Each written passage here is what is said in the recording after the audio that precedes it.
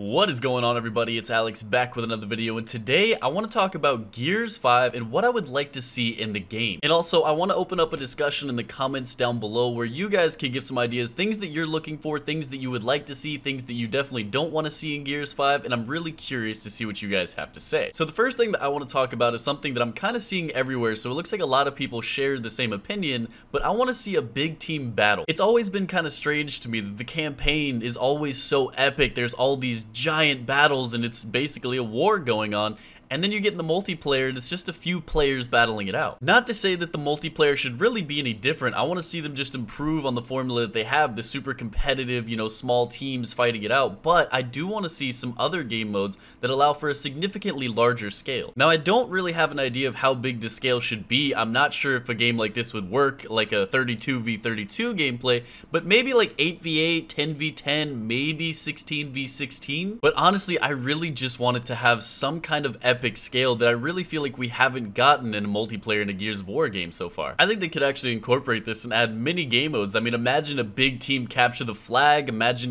bases on each side where you're having to defend. Imagine if they did something like 50v50 in Fortnite, where you have two massive teams and then basically as soon as you die, and then the last team standing wins. I think by simply increasing the scale of certain modes in Gears 5 would make it a lot more enjoyable for a lot of people. Again, I do want to emphasize that even though I am asking for larger modes, I really don't think the competitive mode should change a whole lot. I think when you're getting into tournaments and ranked play, the small scale really works better. Moving on to potentially my favorite part about Gears of War is Horde mode. I've always been a massive fan of Horde modes in general, whether it's Call of Duty Zombies, Halo Firefight, whatever it is, I'm a fan of it. So needless to say, Gears of War Horde mode is a lot of fun to me. Honestly, I just kind of want to see everything revamped and up to the next level. I want to see more and better traps. I want to see the weapons and customization. I want to see everything just kind of turned up a notch. I always thought it was kind of annoying that if you had a really good team and you got everything together, you could actually beat the Horde mode. Maybe this is an unpopular opinion because I haven't really heard people complain about it, but I kind of want to have something where you can't actually win, or at least an option to go into somewhere else and have an endless mode where you can just survive as many waves you can possibly survive and then not actually worry about getting to a certain round and then the game being over. Although it's a lot of fun to kind of work on strategies and figure out how to get to the high rounds, once you really figure it out and nail it, it's not really all that difficult to make it to max wave. Even if it just restarts but enemy health doubles, I think that would still be fine. I just want to have it to a point where there's always a challenge and you can never actually win. Also, I've heard a lot of people complain about this, but it is incredibly annoying when players quit. If you're playing Horde mode, you have to dedicate hours at a time to actually make it to the end,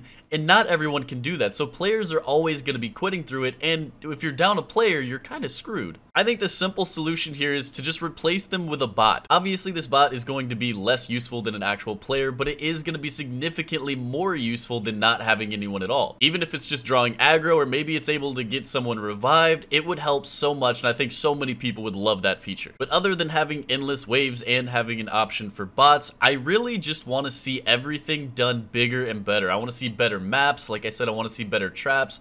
I just want to see it improved on, but not really changing the whole process too much. Moving on, I really want to see microtransactions done properly. I think we honestly need to be done with loot boxes and anything like this. Personally, I would like to see seasonal battle passes. Grind through the game to unlock skins, weapon skins, maybe voices. Obviously, everything that you would unlock or purchase needs to remain aesthetic only, and it can't change the gameplay at all. I think it's pretty safe to say that pay to win will not work in this day and age. Although a lot of people think microtransactions are inherently bad, I do think they're a good thing. They just need to be done correctly, and it is a very fine line on what's done correctly and incorrectly. So I really just want them to have good, solid microtransactions that are really worth it and don't affect gameplay at all. I think that will make people pretty happy. Now, this may be a long shot, but I don't want to see any paid DLC. If they're already charging $60 for the game, which they will be, if they're going to be adding a battle pass, all of these microtransactions, they're going to be making the money already. I don't want to see them charging $15 for an extra map or two. That just doesn't seem reasonable. I don't think that's a monetization strategy that's really useful anymore. We'll just have to see what they do, but I would really hope that they're not going to be charging DLC. I think free updates is the way to go. Now I'm going to finish it off with something that I know is going to trigger a lot of people, but I want to see a battle royale in Gears 5. Now I'm not exactly sure if this should be the 100 player battle royale that we're used to, but honestly I would like a large scale battle royale. Maybe this is 32 players, 64 players,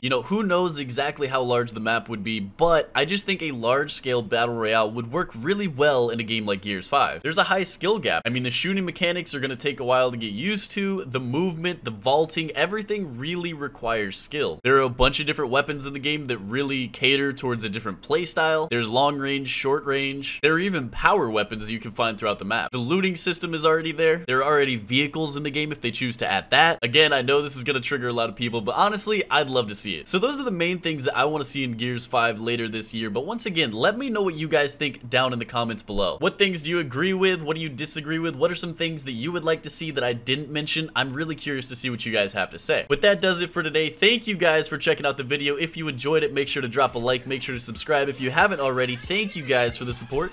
Peace out. OfficialFTG, only got one eye, but even I can't see that when it comes to this vault-hunting mercenary game in a world of nobodies, I'm the #1 name. Elvis, Helios, Pandora, and Space. My motto wheel takes me all over the place. And wherever I go, I win minds and hearts. Don't need to climb stairs while I'm climbing these charts. Lilith, Roland, the other two dudes didn't come to my birthday party. Rude, but they all found time to go fight the war.